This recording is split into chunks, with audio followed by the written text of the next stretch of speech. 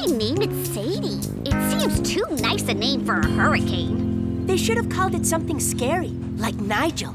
And I say, hey, hey, what a wonderful kind of day. To learn to work and play and get along with each other. Hey, what a wonderful kind of day. Hey, what a wonderful kind of day. Hey, Hey, TW! Hey! Whoa!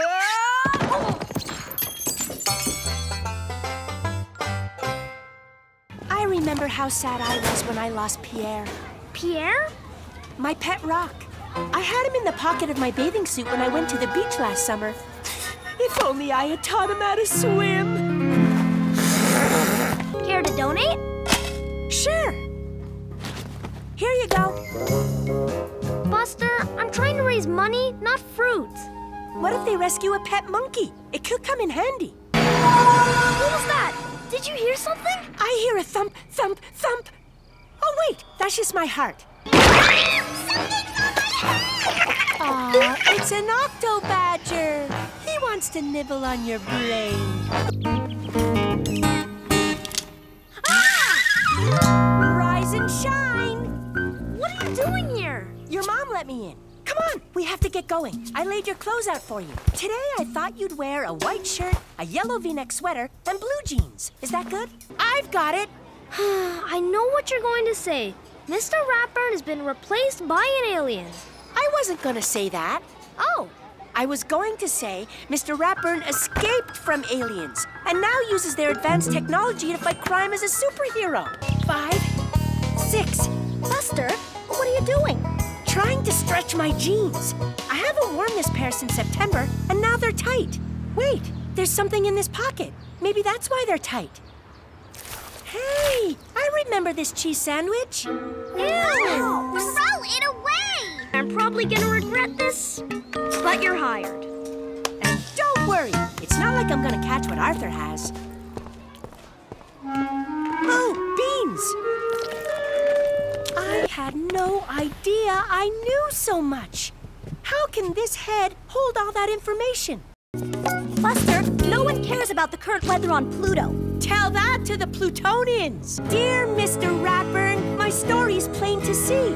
My mind was filled with junk, half-truths and fallacies. But after your instruction, I think more critically.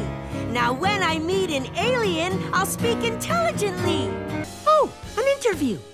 Hi, Buster Baxter here, Chief Inventor. Chief Inventor? What do you mean? I designed our first product. But only because I asked you to. We will now open the floor for discussion. Anyone? Oh! If we close the library, how will alien civilizations know that we were an advanced society, not just a bunch of hairy animals glued to their cell phones? Thank you. Pretty good, huh? She should just make one thing and serve it for both meals, like meatloaf. Meatloaf? For breakfast? What? It's like a meat pancake, especially if you put syrup on it. There is this part in a wedding where they ask if anybody objects. Yeah, I saw that on TV. If someone objects, the wedding is over. Then the bride flies away on a giant cricket. Huh? It was in a Dark Bunny, but I think the law is accurate. It's a new app that turns anyone into a hippie. See? Wow, I really like that look. What are you supposed to be again? Candy Boy. Candy Boy get angry when he no get candy. Rawr! But don't worry, Candy Boy is very happy this year. He beat last Halloween's candy quota. Oh, yeah. Mr. Ratburn said they lost a lot of their school supplies in the flood. We should make them welcome kits. I have a lot of extra scrunchies we could give them. And I have some ketchup-flavored jelly beans. Or jelly beans I accidentally got ketchup on. And then we'll present the petition to the principal. Who should do that? I'll do it. Look, I have hypnotizing glasses. There's no way she can say no.